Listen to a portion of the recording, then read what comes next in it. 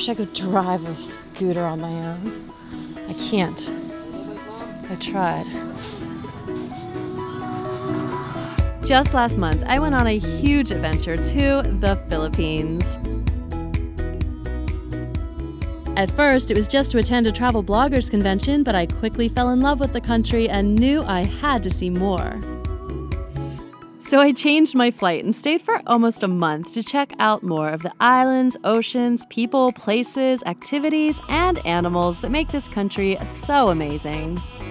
I'm Alicia, creator of MATV, and I invite you to join me for this 9-part travel video adventure series on the Philippines. I'll be releasing a new video each Friday, so subscribe on YouTube now so you don't miss any of them. It's more fun in the Philippines.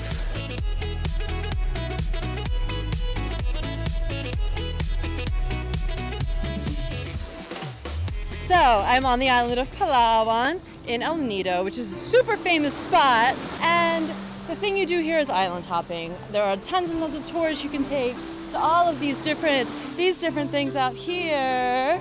It's finally somewhat of a nice day. I've been here for about 4 or 5 days, waiting for a nice day. Our island hopping day was not the most epic day. Weather-wise, it was fun, but just imagine it with the bright blues and greens like you see on TV, and just wait for me to come back, because I will come back, and I will film it again.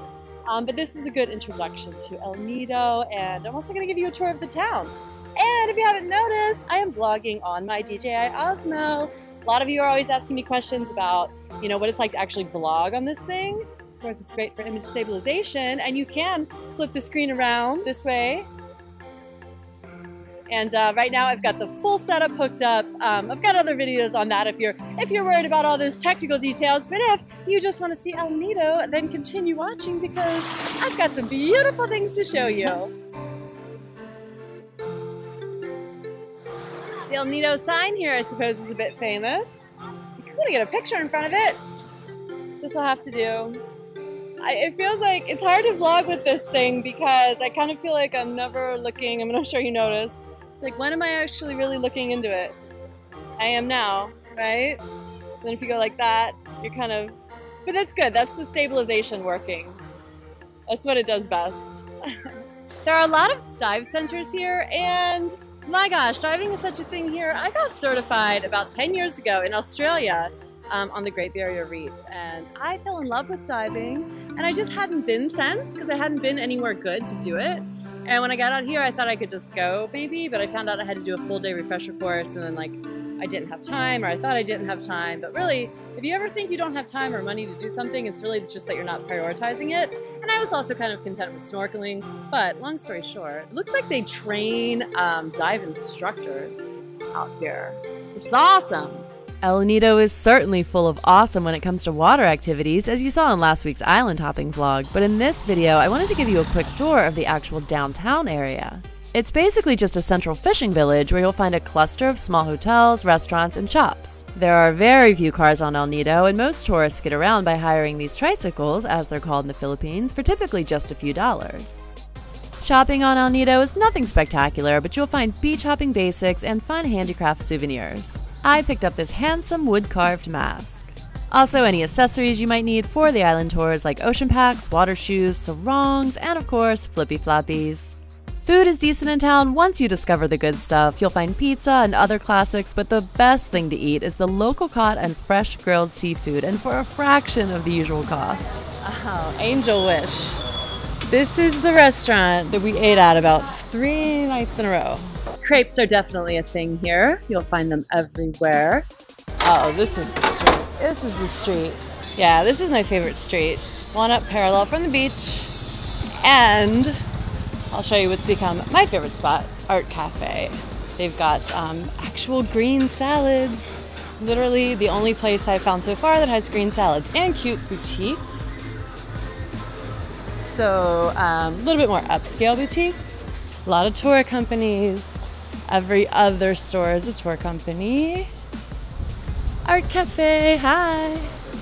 So Art Cafe is not only an upstairs restaurant that has green salads and really good smoothies, they've got a really cute gift shop.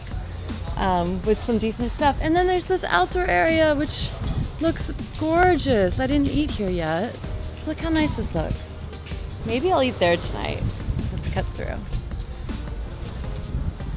All right, so here is the little beach in the main area of El Nido. And it's not really a beach to lay out on or anything like that. It's just like a boating area. This is where all the tours leave from. So in the morning, there's just tons of tour boats going in and out. But then at night, you can eat along the beach. So almost every restaurant has a thing set up. Something interesting. That doesn't sound bad. Oh, jackfruit. Look at that string. Sweet wow, purple yam.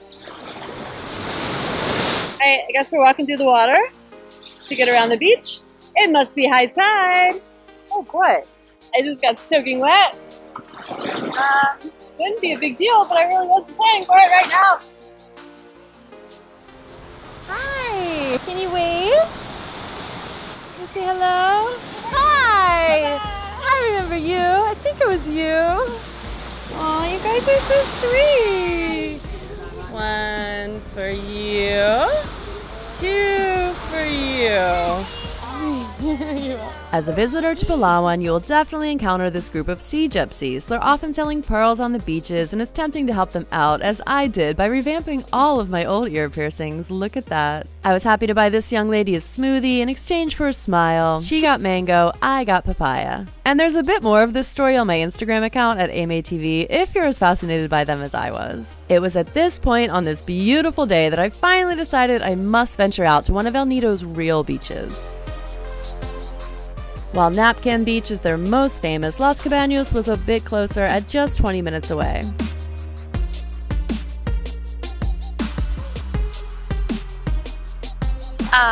Yes. I was so inspired by that sudden pop-up sunlight that I got onto a tricycle and came down here to this little beach, Los Cabaños. In addition to its natural tropical beauty, Los Cabaños features a convenient beach bar with casual seating and a bit of island shade. They serve up local beer and perfect fruit smoothies. Perfect.